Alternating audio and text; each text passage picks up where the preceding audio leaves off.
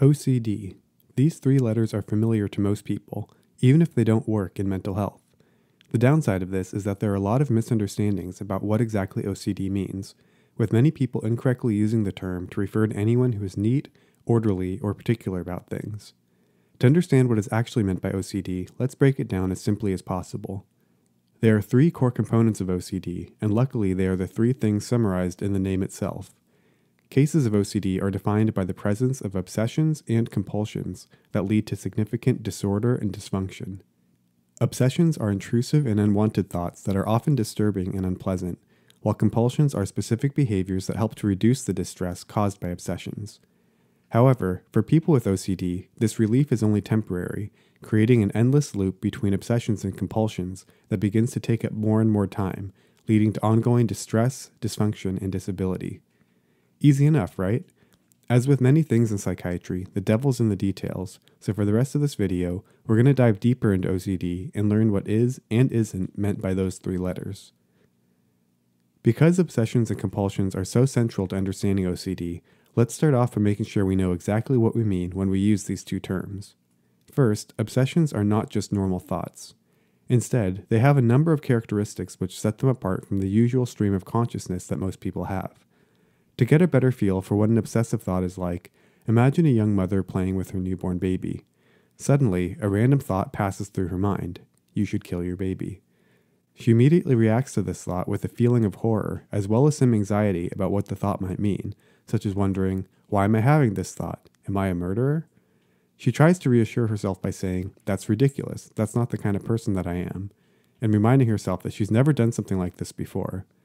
While this initially works to bring her anxiety down, soon the thought comes back, which causes her to feel even more distress, as she now worries about what it means that the thought has come back twice.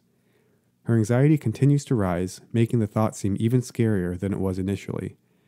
Over the next few days, she finds herself constantly haunted by this thought, and she's even started avoiding going near her child out of fear that she might act on the thought, even though she knows that she has no desire to. These intrusive thoughts have now become an obsession. Let's go back through this story and use it to illustrate each of the characteristics of obsessive thoughts. Specifically, obsessive thoughts are intrusive, mind-based, unwanted, resistant, distressing, ego-dystonic, and recurrent. Handily, these attributes form the mnemonic, I murder? A question which you can imagine this poor woman asking herself over and over. Let's break these down one by one. First, obsessive thoughts are experienced as intrusive, meaning that they enter the mind suddenly and without warning. This woman was minding her own business when suddenly this thought burst into her mind. Next, people with obsessive thoughts recognize that they originate from their own mind. This sets them apart from the auditory hallucinations found in schizophrenia, which are experienced as originating outside of one's head and are believed to come from the real world. Next, obsessions are unwanted, and people who have these thoughts often try to ignore them or put them out of their mind.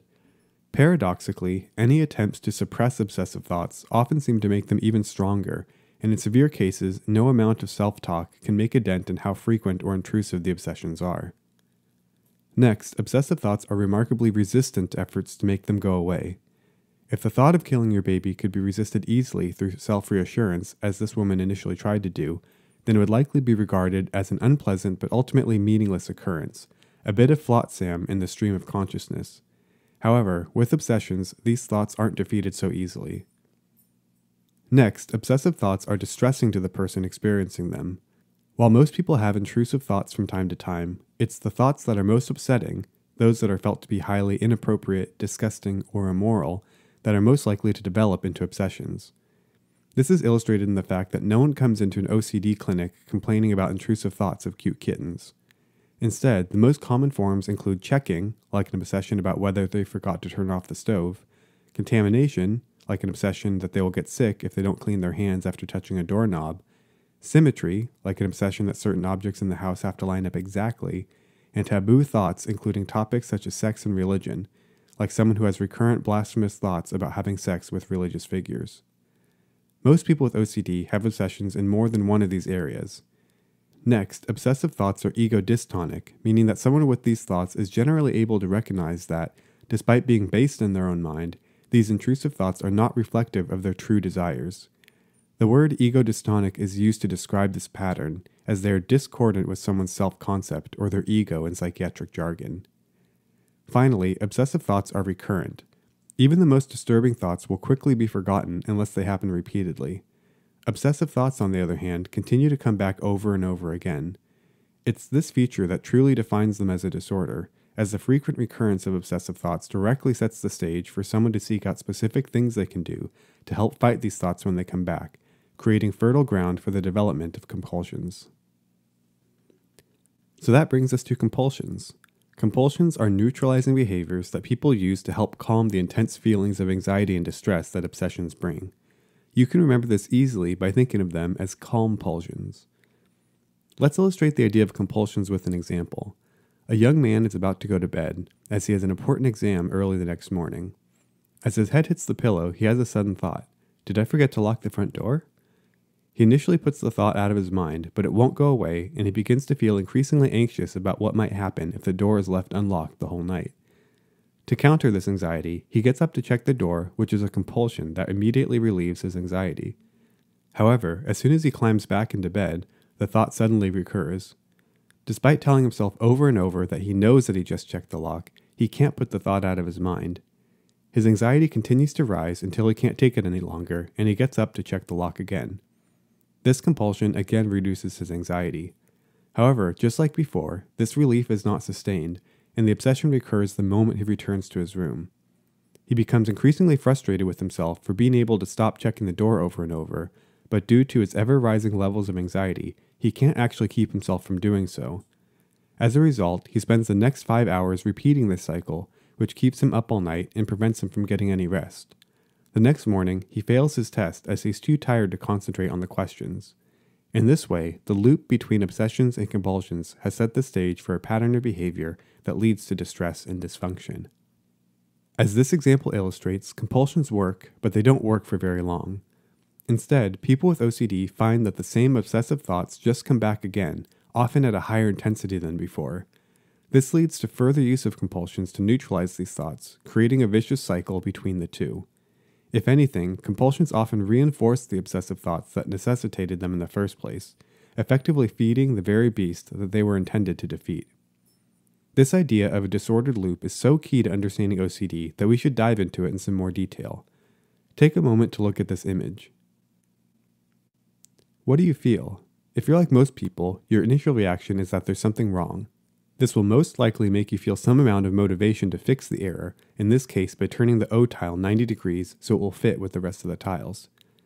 To be clear, there's nothing wrong about either the process of noticing the mistake or the desire to fix it. We use this process every day for dozens or even hundreds of actions.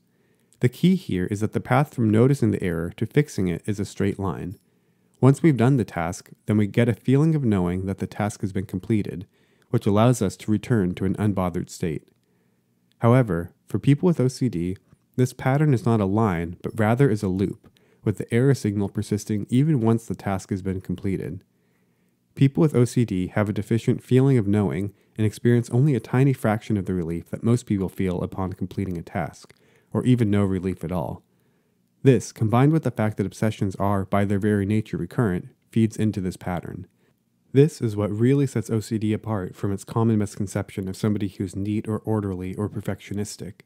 Someone with those traits would be satisfied once they fix the error, once they put the thing back in the place where they feel like it should be. In contrast, someone with OCD doesn't get this feeling of knowing and gets stuck in this loop.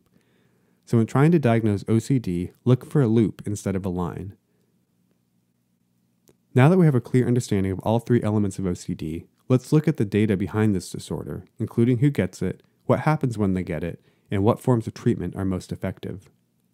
OCD is a relatively rare disorder with a low base rate in the population, with around 1% of people having OCD at any given moment and up to 3% being diagnosed at some point in their lifetime.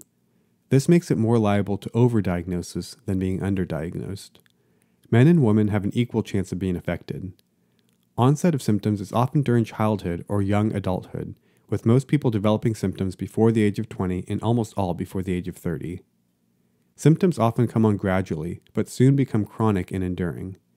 OCD is not an episodic disorder, and symptoms can continue for years or even decades if left untreated. The severity of OCD is on a spectrum, as some people are only mildly affected while others are completely disabled. The amount of time that someone spends thinking about obsessive thoughts or engaging in compulsive behaviors is a helpful metric for how severe their disorder is. For example, if someone is spending 8 hours each day checking the front door or washing their hands, it will be practically impossible for them to engage in any kind of work, school, or social life. Beyond just time spent, OCD can severely disrupt one's quality of life in other ways. For example, a patient with OCD may not have touched another human being for years due to fear of contamination, leading to frayed relationships and unimaginable loneliness. To help combat this, let's talk about treatment. The gold standard of treatment for OCD is psychotherapy, and in particular, a specific form of CBT known as exposure and response prevention, or ERP. ERP involves encouraging the patient to expose themselves to the object of their obsessional thoughts without resorting to the use of compulsions to reduce their anxiety. For example, someone who believes that all doorknobs are contaminated and feels the need to wash their hands after touching one would be encouraged to touch a doorknob and then delay hand washing for as long as possible. The length of time between the obsession and compulsion is made longer and longer until the link between them is eventually broken. By doing this, people with OCD begin to learn that the obsession does not actually lead to the feared outcome, and that compulsions are unnecessary for preventing harm. In cases where exposure to the object of the obsession cannot be done directly, like when the obsession involves violence, even just imagining the feared scenario via talking or writing about it can work as well. ERP is incredibly effective at treating OCD, and most patients experience large reductions in the severity of their disorder that last even after the therapy is done. Medications can also be used to treat OCD. Serotonin-boosting medications are the most helpful, with SSRIs being frequently used, typically at higher doses than when used for depression. A specific medication known as clomipramine is the single most effective medication and can be used in severe cases or when other treatments haven't worked. Compared to ERP, medication treatment of OCD has a few drawbacks, however, as it tends to produce only transient improvement in symptoms, with the disorder recurring once medications are stopped.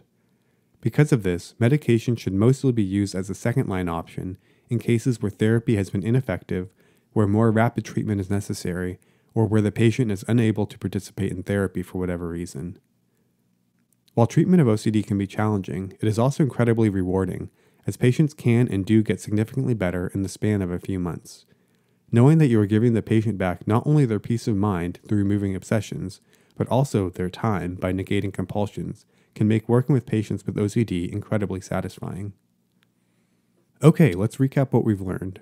OCD is defined by three things: obsessions, compulsions, and the disordered loop between the two. Obsessions can be defined using the I murder mnemonic, while the word Calm-pulsions can help you remember that the key purpose of compulsions is to calm obsessions. While OCD is the prototypical disorder that involves this pattern, there are a few others as well that are known as OCD spectrum disorders. We'll cover these in future videos, but for now just focus on understanding these three elements as well as you can. Thanks for watching this video. If you got something out of it, consider liking the video, leaving a comment, or subscribing to my channel for more content like it. I'd also encourage you to check out my book Memorable Psychiatry, which does an even deeper dive into the mechanisms of OCD, specifically looking at why some people get stuck in this loop in the first place. Until next time, I hope you have a fantastic rest of your day.